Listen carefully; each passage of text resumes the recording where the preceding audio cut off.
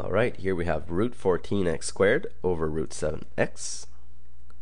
And what I'll do right away is that I will combine them. And in the previous question, I actually split things up first just because I had an m squared. In this case, I won't, even though I have an x squared here. And why is that?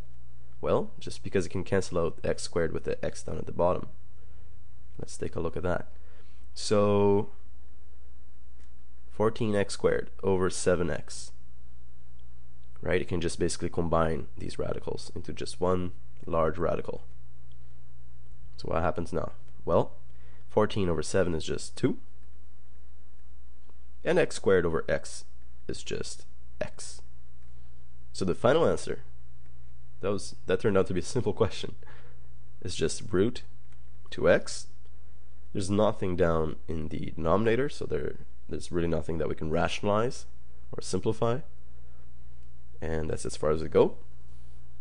Root 2x.